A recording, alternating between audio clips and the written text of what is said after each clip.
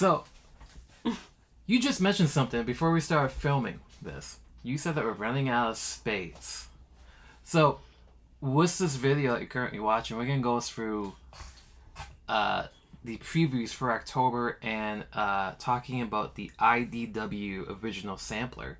Yes.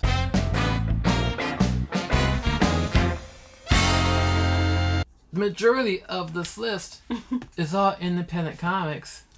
And she's looking behind us, see those short boxes over there, drawer boxes, and those are all independent comics. And she's like, we're running out of space. But, I'm Kyle. I'm Nora.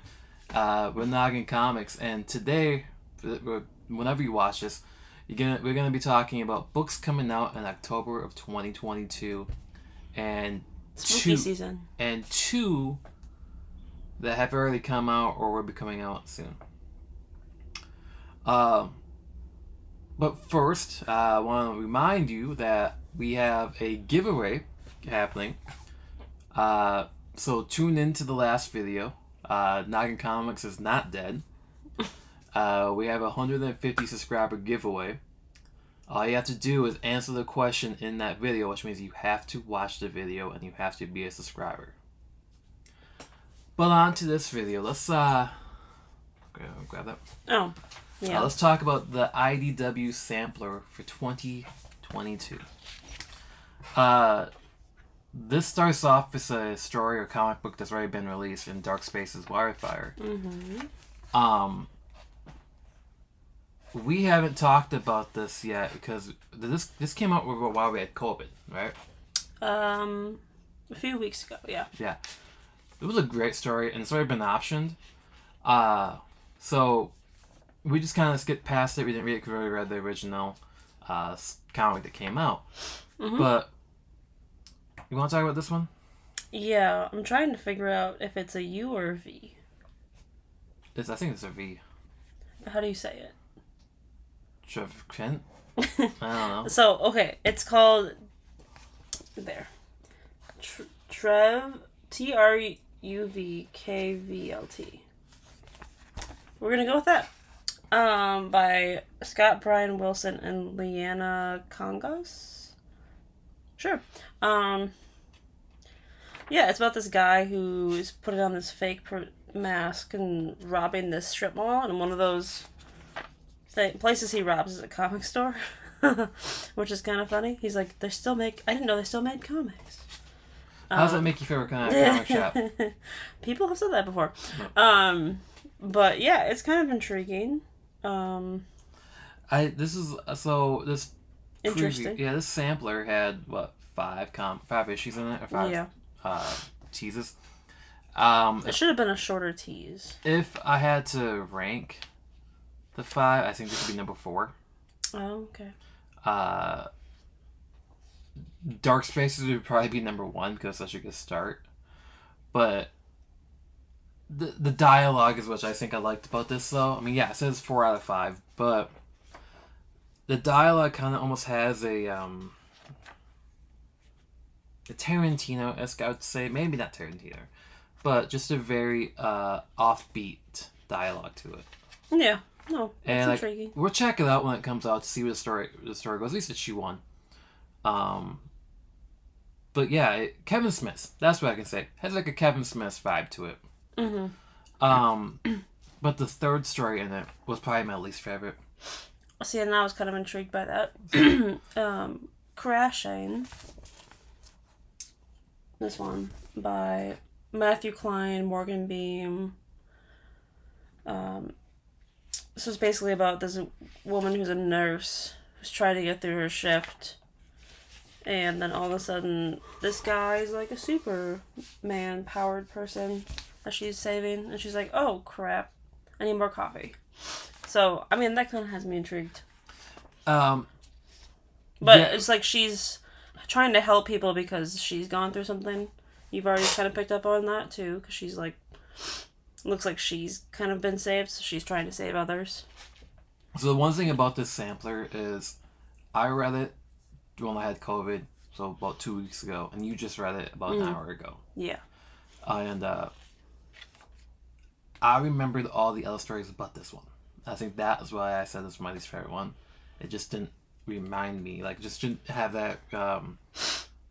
This one grabbed me more than the last one, though. But staying power. It didn't have that staying power to it. Yeah. This one comes out in September. This one grabbed me more than... It has potential, I think. This one grabbed me more than the Truv Kilt. Yeah. So. But the next one in this, Earth Divers, is by Stephen Graham Jones, an indigenous writer. This is the one I'm looking forward to the most because it's about a time traveler that goes back to kill Christopher Columbus. Yeah, this looks good. That's all you have to say. That is basically... I was hooked up in 7 pages, and I'm like... yeah, and the art's good. Yeah. Oh, yeah. So I'm like, can't wait for... I think it's October? Yeah. Yeah, it comes out in October. Can't wait for that one. And then... the last one? The last one, Dead Seas was only 2 pages preview. Yeah. Kevin Scott, though, wrote it. Or was writing, I should say. And Nick Brockenshire is on the arts. And we don't want to show this page, but the second page of the story kind of gets to you, but at the same time, it didn't show enough for me to actually want to read it quite yet. You know what I mean? I mean, it's about this like haunted ghost that's scaring this girl. That's all you that get. got you hooked. Yeah, so I'm gonna read it. Kevin Scott's a good author. He does a lot of Star Wars stuff, and he's doing The Ward right now with one of my favorite books right now. Dark Horse. Dark Horse, yeah. All right, so now. So wait, let's since we talked about the sampler, and I just mentioned that The Ward is one of my favorite books. You want to take a break from the previews and talk about our favorite books from this week? If we do weekly videos, we want to at least talk about one book that we read from the week. And this week was a book that I had no clue even existed until you mentioned it. Once again, this happened. Last time this happened was Survivor Street last week. Oh, yeah. You told me about it, I didn't even know about it. But this is called Samurai Doggy. Mm-hmm. And it's not for kids. Yeah. Just imagine if Samurai Jack was a dog, basically. Yeah. Samurai Doggy. The artwork's is really cool and different. Santos. Yeah. Yeah, I love this. I want the next issue. I mean, this is something I'll probably pick up in trade, too, because I think it would present great in trade. Well, on this doggy, basically, I can't remember his name right now. What was his name? His name? Oh, no. Yeah, like most samurais, you don't even know their name. Okay, well, this bird that he named is Rei, with a R-E-I. Anyway, I mean, this dog has gone through some trauma. He meets this robotic bird, and let's say he's going after to get some revenge. So it's like, take your Samurai Jack, like I mentioned. Yeah. But you infuse futuristic elements to it. Yeah, no, that's cool. It's cool. So. Kind of reminded me of... The artwork style reminded me of just another Aftershock book that I liked. Oh, man, what was it? Just finished, too. Aftershock? Go to your local comic shop and find Samurai Doggy by Aftershock. I was surprised by it. I'm glad I grabbed it because the title didn't pull me in, I'll be honest. You mean you're glad I grabbed it? You grabbed it, yeah. So. Yes. Alright, back to the previews. So, we're going to jump right into the independents from this giant phone book of previews. With the first best type of phone book. Yeah. Image, we can start off with Image Comics. And the very first book for October that we're looking forward to is Junkyard Joe. It's by Jeff Johns, Gary Frank, and Brad Anderson. And it's spinning out of Geiger. Mm-hmm. We love Geiger. Mm-hmm. And in the little previews or advertisement for it, they're saying that it is Sergeant Rock meets Geiger. Well, yeah. That's what it said. Mm-hmm. And I'll admit that I'm not much of a Sergeant Rock fan. I haven't read much of his stuff. Gasp. Just kidding. But Geiger was such a good read, and I love Gary Frank's art. So this was one of the first books I had to add to the list. It's a miniseries, right? Yes, it's a miniseries. Okay. What's this next one? Yeah, I'll continue this next one. Yeah. For the second book for Image, is called Dark Ride. It's by Joshua Williamson, Andrei Brazin, and Brazin. And it's a terrifying theme park. Was all I had to take to pull me into the title. We've been total suckers for the horror titles coming out recently. Pun intended. Yeah, and there was in previews it mentioned something for fans of Rain and Ice Cream Man. And I loved Rain. We're trying to work our way through Ice Cream Man. I've only read volume 1 of it, but I loved what I read. I loved Ha Ha, so I'm like, I gotta jump onto this. Yeah. This was something that you picked. It's something you put a tab on. Hang on, I have to jog my memories. It's David Mezzine. Which one? Oh, yeah. Yeah. It's called 3 Keys by David Messina and then Werther Dell'Edera, who does the artwork for Something's Killing the Children. He's not. He's going to do a cover. Oh, never mind. He did a cover. That's it, yeah. I lied. Okay. Oh, he's writing and drawing it. David Messina, who did the Han Solo artwork. So this is basically a miniseries. Yeah, I'm just trying to think of.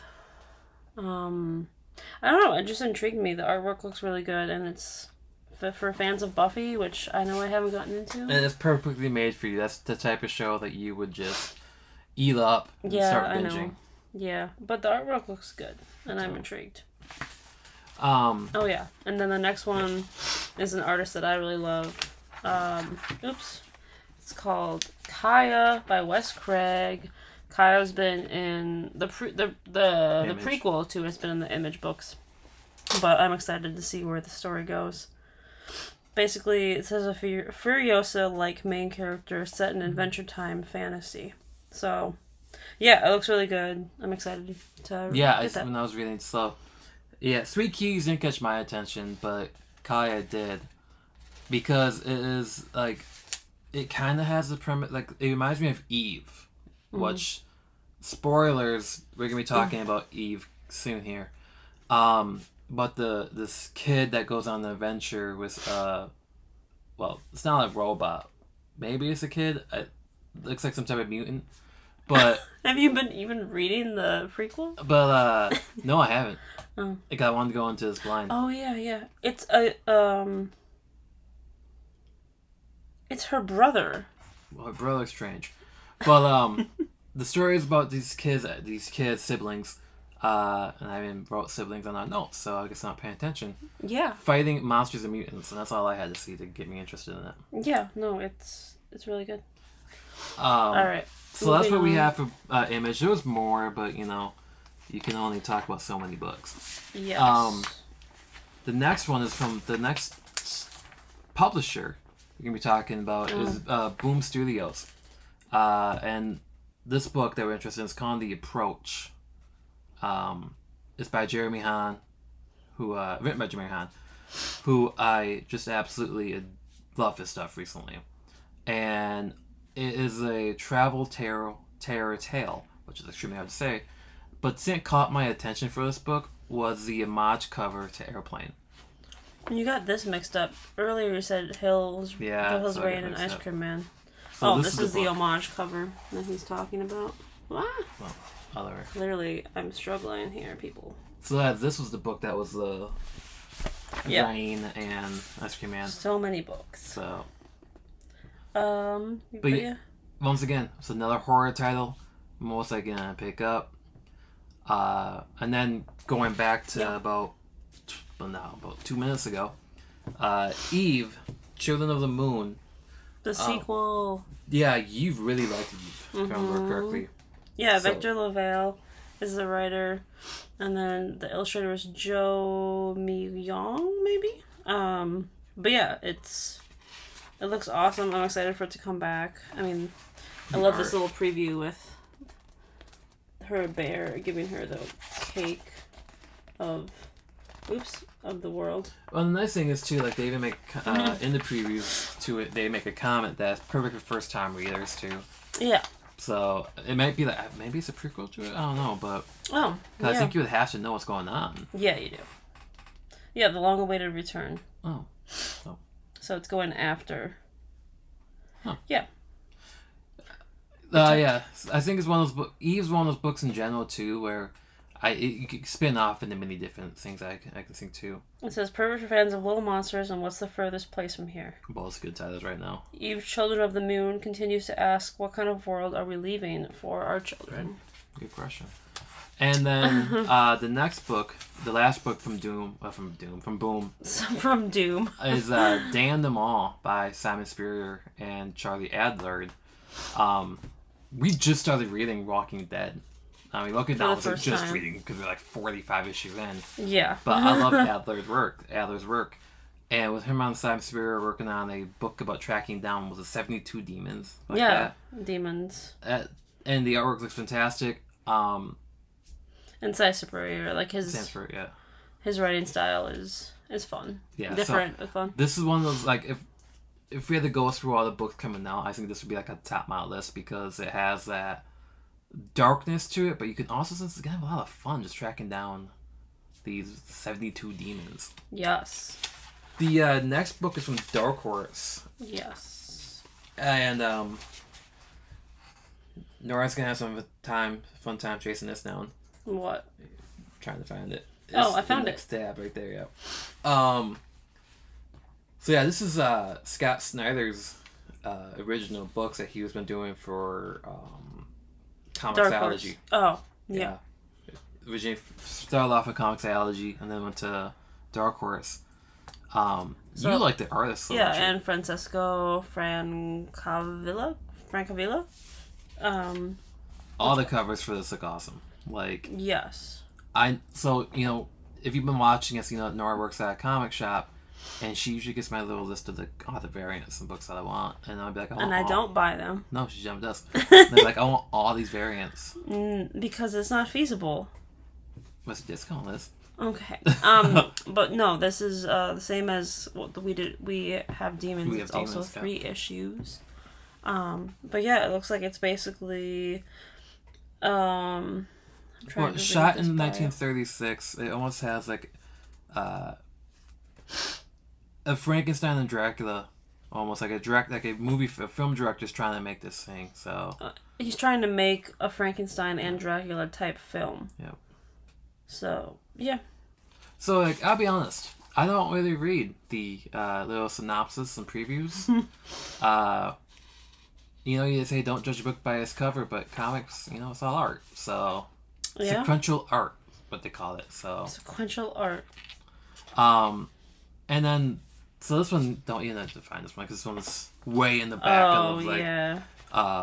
Scout. So first off, I think Scout needs more love in these previews because this book, I think what happened. No, it's the next tab. Oh. What happens is like people kind of forget that Scout exists, and Scout has been putting out great titles. And this title caught my attention. It's called Coachella.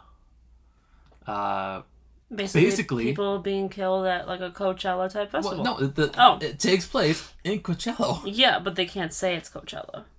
They do right there. Okay. Yeah, and it's basically, what if Coachella had massive human sacrifice rituals? Maybe they do, and we just don't know about it. I had to say, I'm picking this up because I'm curious. So. All right. But that was everything for the indie side, right? Yeah, that's it for the indies. 20 minutes into the indies. Yeah. You can put that over there if you want. We have no space. We're running out of space. All right. Now on to the DCs. So, this was fun because trying to get through a DC previews and not put using Batman on the list, especially on this preview, it's all Batman. It is all Batman, and we trimmed it down to 4 picks for this. Oh yeah, that was hard. It was hard because I think 9 of it was Batman. Yes. So the very first book, and it's on the cover of this DC Connect, is The Riddler Year 1. Yes, written by the one and only Paul Dano. And it's really good artwork by Steven Sobeck. But Stefan Subic. I don't know. I think it's Steven. That's wrong. Mm. But it's Paul Dano played the Riddler in the Batman. What? Yeah, it's a shocker. And since his portrayal is probably the definitive Riddler, I'll say. Yeah. Especially with Jim Carrey's glasses. Yeah, and I mean I love Jim Carrey Riddler, but But he had his glasses. He creeped the hell out of me in Yeah. Batman. So I think that's why I'm looking forward to this, to see if Paul Dano can capture the acting that he did, if he can put it into a comic script and capture it correctly. Yeah, I mean, it already looks like him in these previews, Yeah. So yeah, I'm excited. All right. I mean, that's another thing about the variant covers too that you just want to. Yeah, and then we have one of the One Bad Day issues, which is the Penguin, but we're gonna buy all of them because we're suckers for the Rogue Gallery.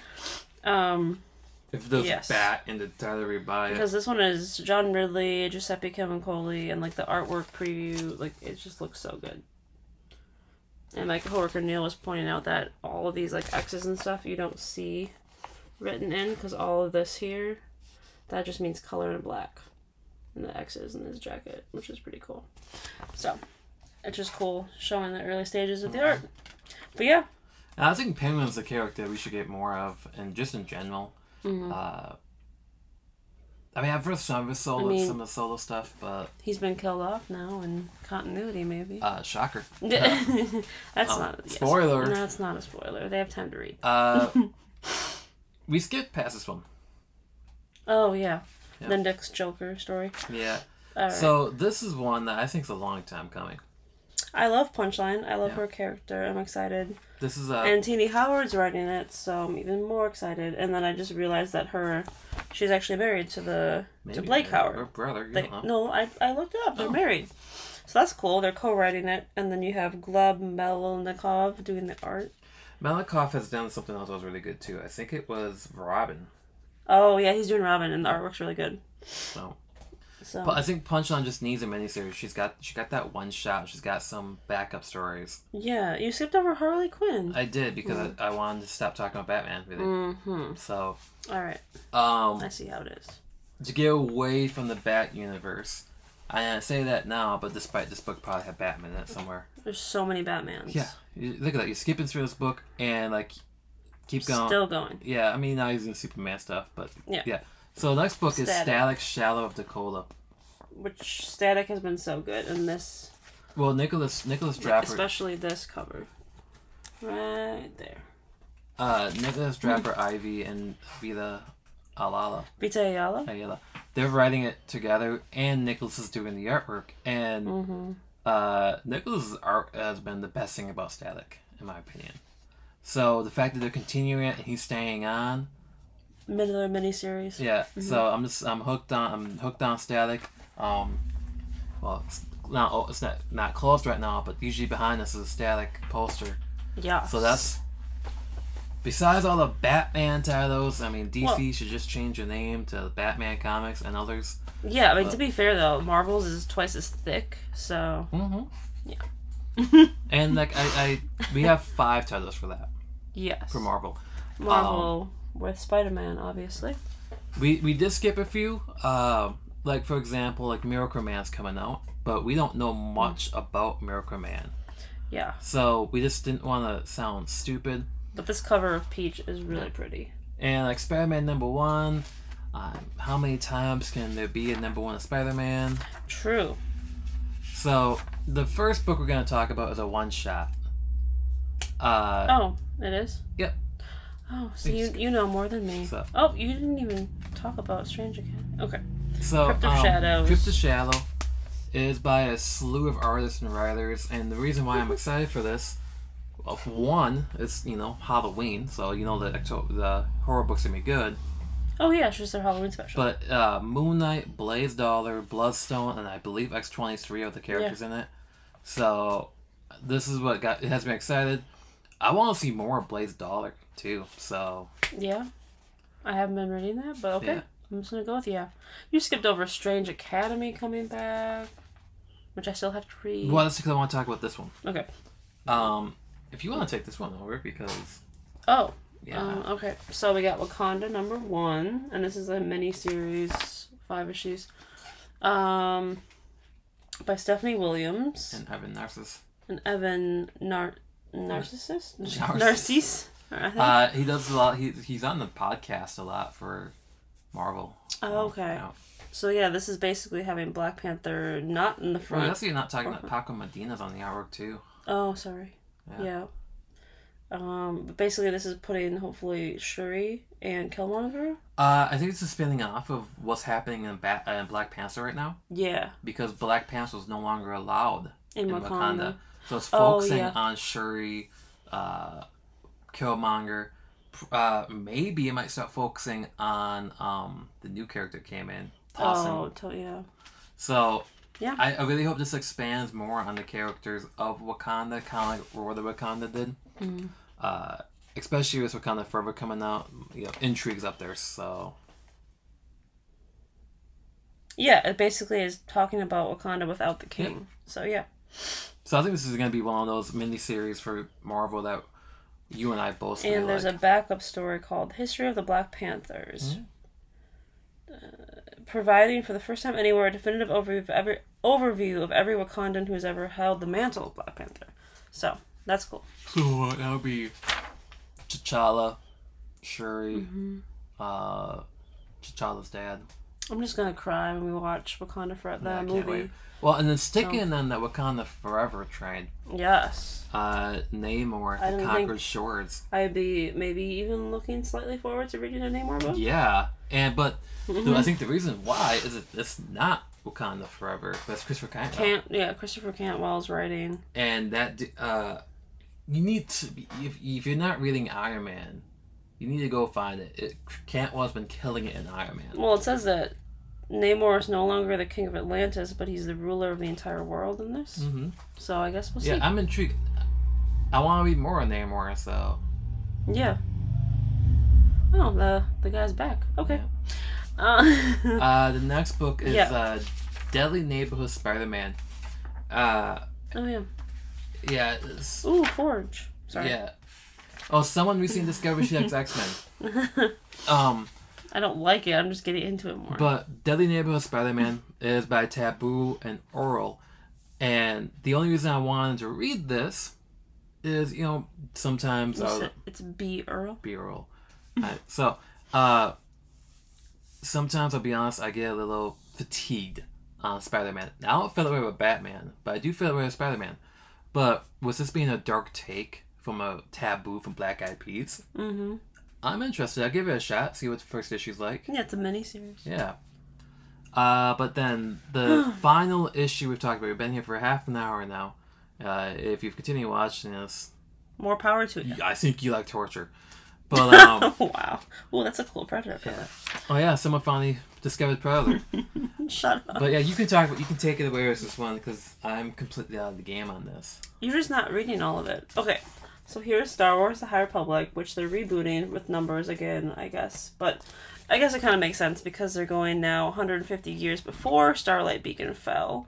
Spoiler. But no, I'm just excited to see more characters, read more about this stuff because it's just been really good from the start.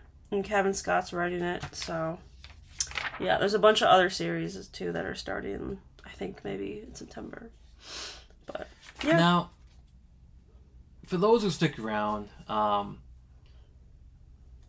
let us know what you think about this, and let us know if you would want us to talk about the books that we are currently reading that we're looking forward to in this too, because we just focus on number ones, really.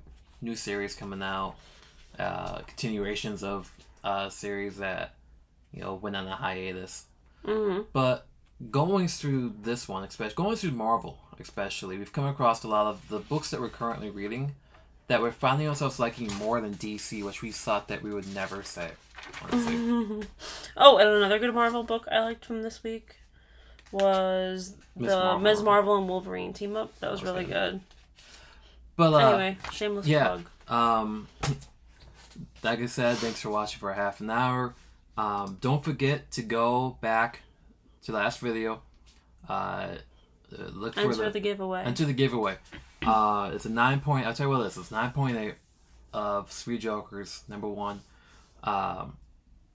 It runs through August 31st, so the end of the month.